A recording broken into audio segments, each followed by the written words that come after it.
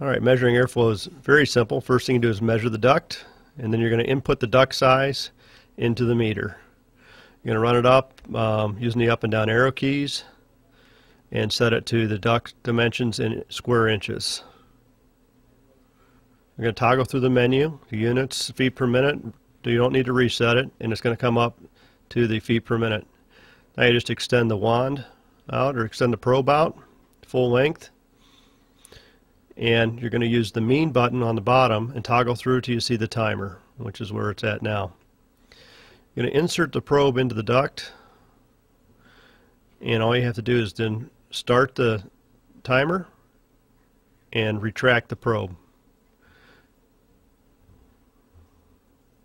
You want to keep the probe nice and straight as you pull it out so that there's no yaw or pitch to the probe. When you get to the end, you stop right when you see the chrome. Slide it back in. You'll restart the timer again. You can see the timer is going up now, and start withdrawing the probe at exactly the same time.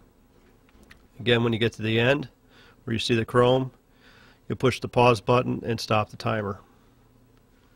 Then we're going to get our third spot. And the reason we're doing 3 spots in the duct is to get an accurate traverse so that we get an average of all the airflow across the entire duct.